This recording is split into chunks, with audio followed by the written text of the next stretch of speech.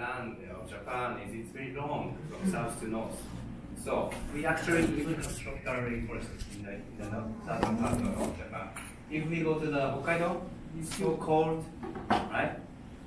So it's more like coniferous forest, like similar to forest in Sweden, Norway, Scandinavia. So all different types of landscape exist in just one country because of how it stretches from south to north.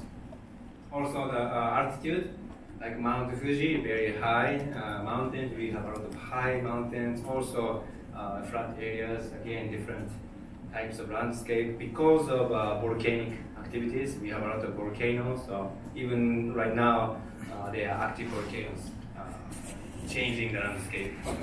All those affect how and why biodiversity is so rich in Japan.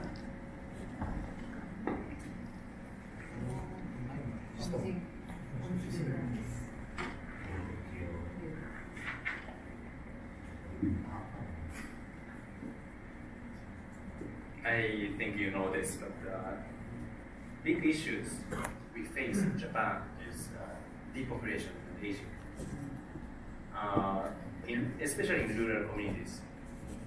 So the population of rural areas, I'm not talking about Osaka, Umeda, or Tokyo, rural area, rapidly decreasing. Because many young people come to cities, but generally speaking, the country's population itself is decreasing.